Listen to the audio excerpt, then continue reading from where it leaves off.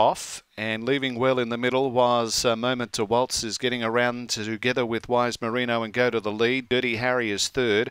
Global Bliss and Fearless Fun will be the last one off the back, where Wise Marino got into trouble, slipping through on the inside. Moment to Waltz to go to the lead. Global Bliss is into second, and into the straight. Moment to Waltz is clear of Global Bliss and wins by a length and a half. Close for third between Wise Marino and Fearless Fun.